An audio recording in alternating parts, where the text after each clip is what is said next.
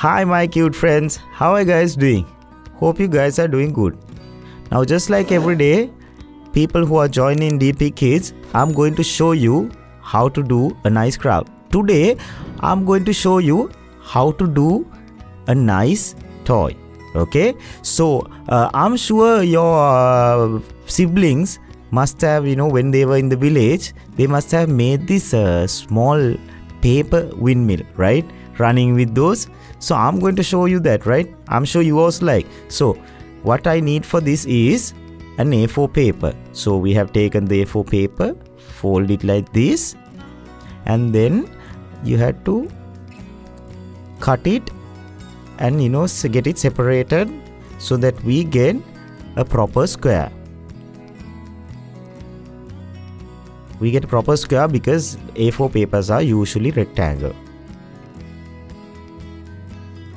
Right, now after we get that, fold it like this and fold it the other way also, so that you get two lines at the center.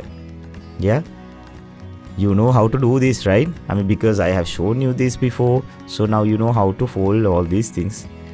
So after that, now take the paper that you have folded along these lines, cut it without separating them. You have to cut it only up to a certain level like this. Make sure it doesn't separate. Okay?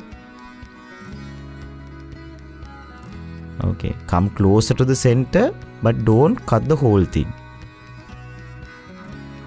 Right, like this. And then on this side. Okay. Right, now we are done with that part. Now what we have to do is take this one corner. Just remember, now when you're connecting this paper, there's a way you do it. Now when you keep the paper like this, you get 4 triangles, right? The first one is going to be either the right hand side one or the left hand side one. Now I'm going to take like this. You have to always make sure you take one side from the triangle. The same side has to be connected to the center. You can't be using different side. So now I have taken the right side of the triangle, okay, corner, and you paste it like this. Okay, now then only you get the shape of a windmill. And then I have taken a small stick like this. You can take a small steel rod, or I have taken this. Okay, I'm gonna connect it at the middle, and then I'm gonna connect like I told you before. I told you I was using the right hand corner, so I'm gonna put some holes like this to make it easier.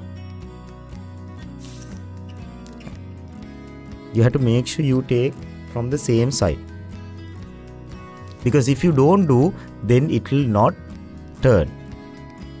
So you have to make sure you take exactly the same side of the triangle. The corners that you connect has to be from the same side of the triangle. Yeah, then only it will turn. If not, it will not turn.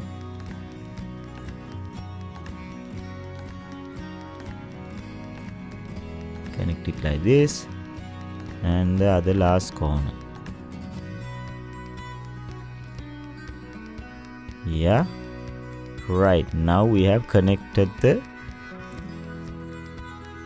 windmill that we have made out of paper. Now you can see the windmill that we have made. Now when you are going somewhere, you can take this and you can keep on turning like this. Now if you feel like it can come out, it will come. So what you can do is, you can find something at home that to make sure that this secure from the front. So you're holding this on the other side, and then on the front side it will be secured from something that you can use. You can use a gum, you can use clay, something like that. So you can see, right? Now this is how you make a nice beautiful windmill out of paper. Now if you want, you can put a little bit of gum to the center, but make sure it doesn't touch the stick, right? Make sure, because it will not turn. So now just like this, I will teach you more creations. I'll keep coming, so make sure you stay in touch, and until I see you, stay safe. Have a nice day.